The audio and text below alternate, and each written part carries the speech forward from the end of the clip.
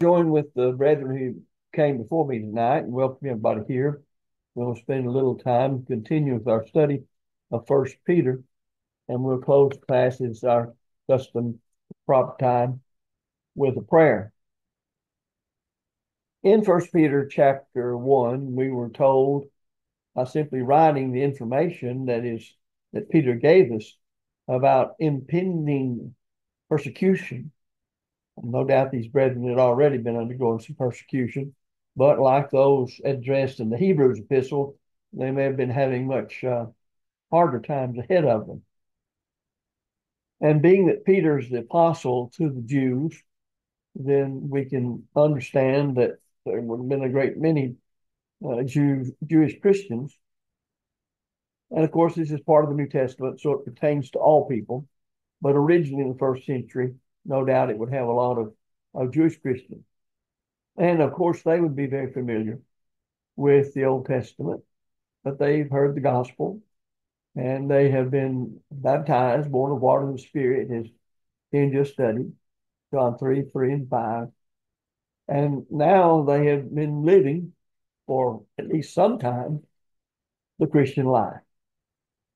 And we see that brought out at the end where we stopped last week of chapter 1, when he says in verse 25, but the word of the Lord endureth forever. And this is the word which by the gospel is preached unto you. If you look back up in verse 23, he says, being born again, not of corruptible seed. Well, it's interesting. We just heard a lesson on being born again, John 3, 3. And here he says we're born of seed that's incorruptible, the word of God. Luke 8:11 declares the seed of the kingdom is the word of God. And the word of God lives and abides forever. But isn't it interesting that he says we're born of this incorruptible word? Well, how is it that a person can be born of incorruptible word? Because it delivers to us and the meaning of those words, the will of heaven, that we must believe and comply with in order to be saved by God through Christ. That's how we're saved, by the incorruptible word. And notice it's incorruptible. You can't corrupt it. Now, men, of course, go about teaching compromised doctrine, adding to it, subtracting from it, altering in some way. But the actual word can't be corrupted. Thus, what it means now, it'll mean on the day of judgment. What it says on the day of judgment, it says right now. So the study that Ken just led us through on the new birth, being born of water and the Spirit, actually baptism, is going to mean on the day of judgment just what it does now. So we need to have that kind of confidence in God and in his revelation. His mind has been revealed to us, 2 Timothy 3, 16 and 17. It is the perfect law of liberty, James 1, verse 25. Now, I said in the beginning, we must remember these brethren are being persecuted for righteousness' sake. In other words, they're being persecuted simply because they're Christian and the gospel they preach, and the gospel they live, and the gospel they defend. And that is so diametrically opposed to the immorality that was commonplace and permeated the Roman world. So therefore, they had to understand that you must set your hopes on heavenly things.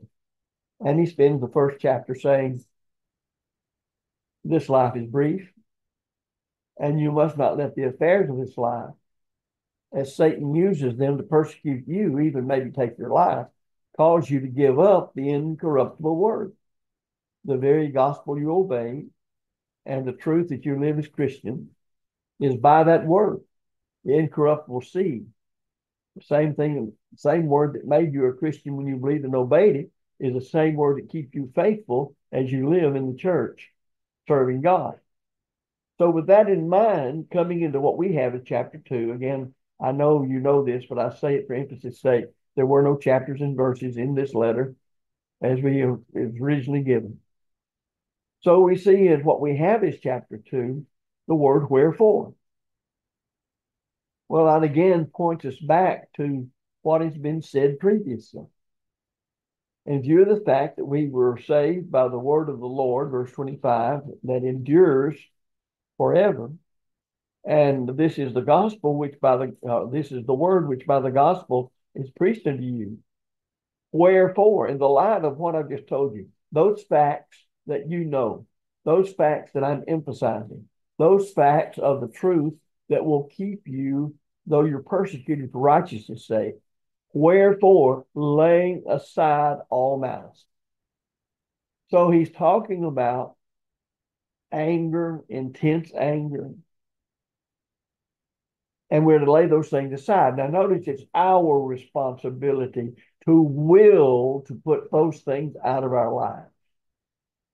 It's not going to happen by just praying to God and saying, remove it from me. That doesn't mean I shouldn't be praying about it. It means that prayer will only do what prayer will do. It will not take the place of you're willing to do what's necessary to bring it about. God will do for us what we cannot do for ourselves. But wherein we can do, he expects us to act. An example of that, when the children of Israel were fleeing Pharaoh, and he was about to catch them, God caused a great pillar of fire to come between the children of Israel and Pharaoh. And at night, there was a great cloud. In other words, it kept them from getting there. Well, there's a reason for that. There's a great host of thousands and thousands of people. And God made the way also through the Red Sea. Now, they couldn't get across that sea in and of themselves by their own human power. But God made it where they could. And he caused that great fire to be behind them, separating Pharaoh's armies from them and protecting them until they could all get across. Well, notice what you've got in that little town. They had to do something, and what they had to do, God wasn't going to do for them. But what they couldn't do, God took care of them. You know, that would relieve a great many problems out of our lives. We'd realize if we just tend to our own business and let God tend to his. I suppose we're going to pray about anything, praying without ceasing. It's let us discern the difference and then act according. So, wherefore, laying aside, that's my business. I'm to read, I'm to understand what malice is, and I'm to know the will of God says, get rid of it. Whatever you've got to do to get it out of your system, get rid of it. And this was said to Christians, which tells me then that Christians can have wrong thoughts and wrong motives and act the wrong way. You must stop yourself from doing it. Notice in all guile and hypocrisy and envy and all evil speaking. Sum it all up, he's saying you must be faithful. You must keep the commandments of God that pertain to being faithful to God. So he's the author of eternal salvation unto all them that obey him. Hebrews 5 and verse 9. Notice that though they've been Christians for some time, that's what we see back up in verse 23, 24, and 25 of the preceding chapter, chapter 1. But notice right here what they must do. The sentence doesn't end with verse 1. Notice verse 2. What are we to do to be able to lay these things aside, to make sure we put them out of the way, that they're not a part of us, because these things are worldly. Read Galatians 5, you see the works of the flesh. These fit right in with that.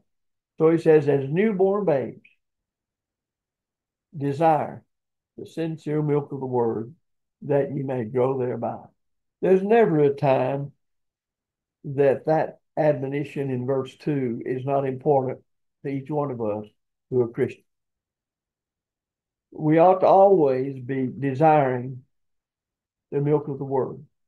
Now, milk usually is used, as does the Hebrews writer, to indicate someone that's not mature spiritually, as a babe that lives on milk. But the point made here is that you should want the word of God that's incorruptible as much as a newborn babe desires the milk. It doesn't mean here necessarily that you're feeding on the milk of the word. It means that you follow the example of a newborn babe's desire, its intense desire to have milk. And thus that ought to be something that's characteristic of all of us. And that reminds us what Jesus said in the Beatitudes when he pronounced the blessing upon those in Matthew 5 who hunger and thirst after righteousness. Now remember, all of God's commandments are righteousness. Psalms 119, verse 172. So when we hunger and thirst after righteousness, what are we hungering and thirsting after? The commandments of God, the Word of God, the Word of God that's incorruptible, that abides forever. Because how are we going to let God have his way with us since we're free moral agents? I must will for such to be. How do I will for such to be? I first of all know the Word and what it requires of me. And then I seek to put it into practice. That's the way it works in time. That's when you talk about, if you talk about a medical doctor, you talk about somebody that practices medicine. Practices medicine. They keep sharp because not only do they just read and study, and they have a medical background in a medical university, college, medical school, but they continue to keep themselves sharp and active by constantly studying, constantly feeding on things and doing it. When I was over in Austin years ago, there was a brother who was not a member of that particular congregation who taught thoracic surgery. He was getting about retirement time at that point. We were visiting one day when he was down for other reasons. And he said, you know, if I miss a couple of days of doing surgery, I can tell the difference if I miss a couple of days and how quickly and efficiently I can get the particular operation done. He said it's just that way. Well, think about that when it comes to living every day, every second of every minute of every hour of every day in submission to the Lord's will. Well, if you aren't used to doing that, if that's not your desire, and of course, as you read the Hebrews epistle, the inspired writer really scolded those brethren because they had not been using the will of God in determining right and wrong. When he said, you have need again of one teaching you the first principles of the oracles of God. You're not able to handle strong meat. You've got to start over. Well, that's true of a lot of things. And I simply cite the matter of a medical doctor or surgeon as an example of that. But it's true of practicing law. It would be true of practicing about anything. You have to keep on doing it. And what about Christian living? Well, if it doesn't cover Christian living, seeing that should encompass all of our life all day long, every day. And it involves hungering, as it were, and thirsting after righteousness. That's how much we want to know the truth that we can put into practice. And I don't know what it would apply to. So you see it again coming out here in what Peter is saying to these brethren who need this, that they can withstand this great trial of their faith.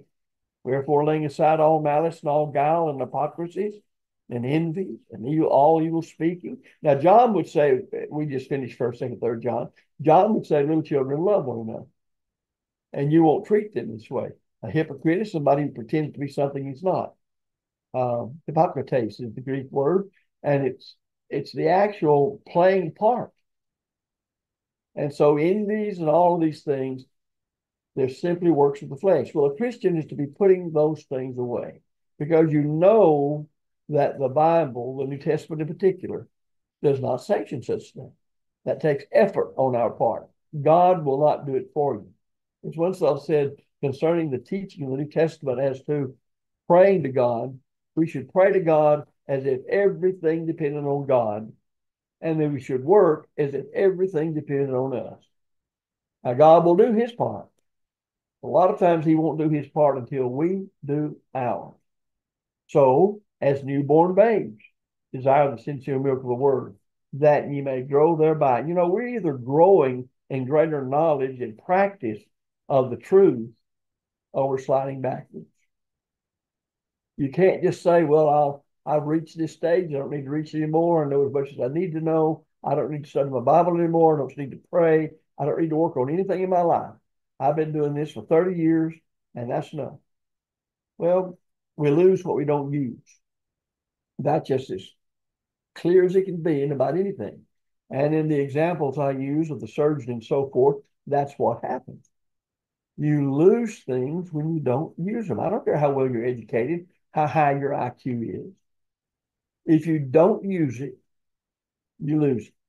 So as newborn babes desire the sincere milk of the word, that you may grow thereby. Now he says something here that's interesting in verse 3. If so be you have tasted that the Lord is gracious. Well, if you look back over into Hebrews 6 and verse 5, you may have something there that will help you in what he's saying. Hebrews 6:5 says, and have tasted of the good word of God and the power of the world to come. Now he's talking about people there who were actually, as Jewish Christians due to persecution, about to give up the New Testament system. And he's saying if they have gone through this and they just give it up willingly, then you won't be able to renew them to repentance. Notice verse 4. For it's impossible for those who were once enlightened and have tasted of the heavenly gift and were made partakers of the Holy Ghost and have tasted of the good word of God and the power of the world to come, if they shall fall away, to renew them again into repentance, seeing they crucify to themselves the Son of God afresh and put him to an open chain. Now, that's not just talking about being overtaken in a trespass. That's talking about a willful departing from the whole system of salvation that is the New Testament. Thus, we're seeing, if so be ye have tasted the Lord's gracious. Well, remember Titus 2:11-12, that the grace of God that brings salvation hath appeared unto all men, teaching us that denying ungodliness or worldly lust, that we should live righteously, soberly, and godly in this present world or age. Well, that's what he's saying right here. I'm quite sure that these things were taught routinely. They may have been said in different ways to apply to different situations by those preachers and apostles, as we see here. In fact, Peter being the apostle to the Jews, then this letter was circulated very quickly among those that received the Hebrews epistle, because this addressed primarily the Jewish Christians. So if so be you have tasted the Lord's graces, if you've tasted the word of God, if you've been enlightened of the gospel, it's God's power to save you, and you believed it and obeyed it, well, they had. They're Christians. Notice this is what you have in verse 2 of chapter 1. He's addressing those who are elect according to the foreknowledge of God. Then he says, through sanctification of the Spirit unto obedience and sprinkling of the blood of Jesus Christ, grace unto you and peace be multiplied. So these people have heard the gospel. They're Christians. They're members of the Lord's church, citizens of the kingdom of heaven. Now, they're being persecuted because they're simply Christians. How much worse it was going to get, I don't know, but evidently it was going to get quite a bit worse. It's going to be pictured as being tried by fire. So he says, now if you have tasted, it's not that I don't know whether you have or you haven't. It's just simply saying, since you have tasted of it, you know the truth. You have from the heart obeyed the gospel. You know you've been added to the church by the Lord. You know what the truth is. Then here's the way that you're to act. Notice how he elaborates on this. To whom coming as unto a living stone. This is what you did when you obeyed the gospel. Disallowed indeed of men, the Jews rejected it, but chosen of God. Because the Jews rejected it didn't mean he ceased to be the Messiah, that he wasn't chosen of God.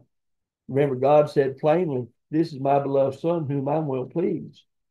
Hear ye him. He said that at the Mount of Transfiguration. Notice, but chosen of God and precious. Now he addresses them directly. Again, you or ye also. In other words, as that was true of Christ, as followers of Christ, as members of the church, as Christians or Christians of Christ, you're a living stone. American Standard says lively stone.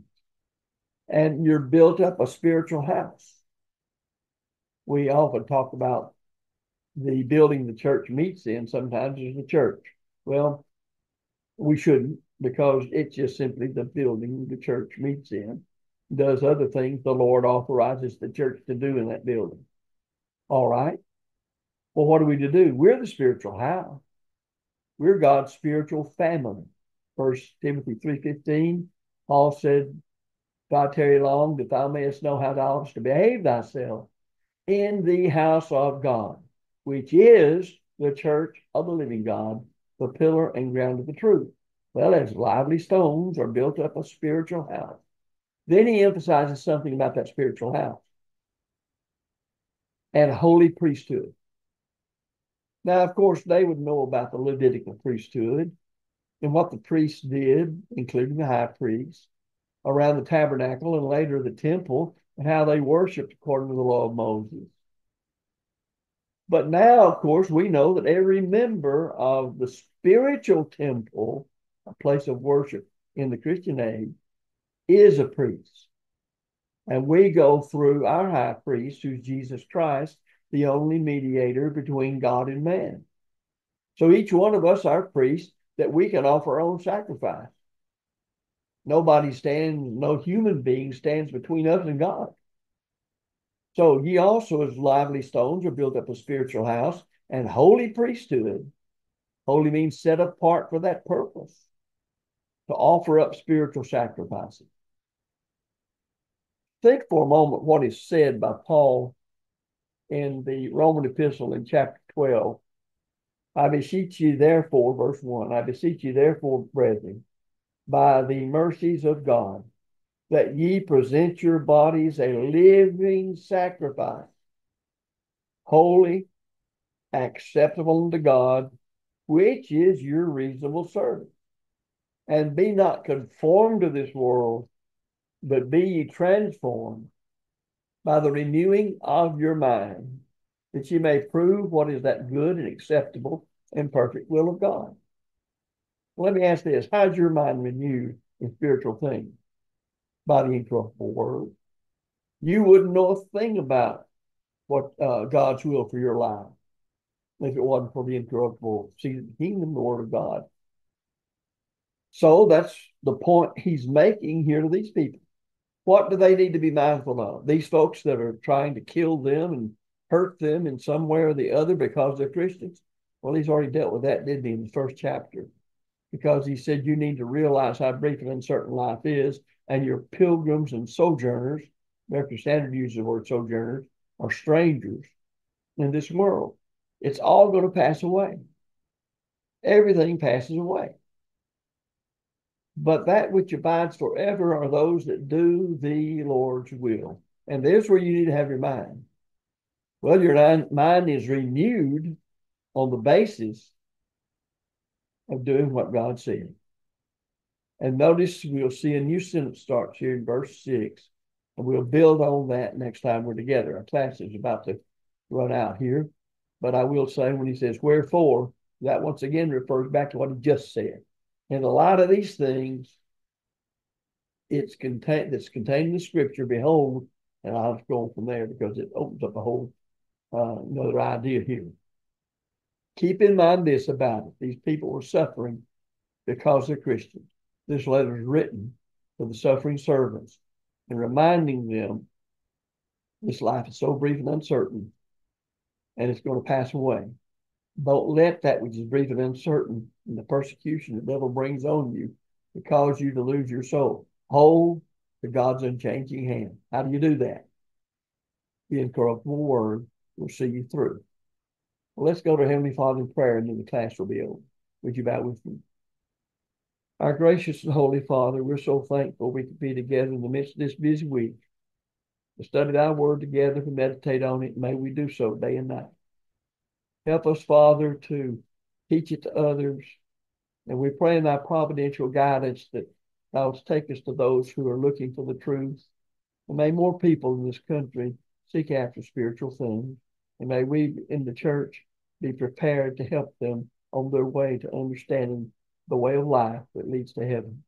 We recognize our weaknesses and our shortcomings and our sins and pray mercy and forgiveness. And pray also, Father, that we'll be merciful and forgiving toward others as they repent of their sins. May we love the brethren, love the truth, and love thee with all that we are and have. Love our neighbor and ourselves. Guide us in all things that glorify thee. Feed us in evil and raise us up in good. We pray it in Christ's precious name. Amen.